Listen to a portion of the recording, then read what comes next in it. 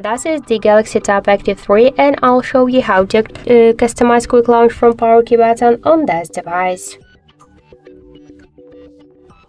So now by double press to power key button, we could see that the camera application just activated, but if you want to use the another option from the double press to power key button, for example to use the torch or another to open another application, you should open first the settings and then scroll down to the advanced features. Click the side button and switch here quick launch camera to open up. Then you'll see here the torch or just another application. Let's just, for example, open the setting from double press to power key, and now let's just try.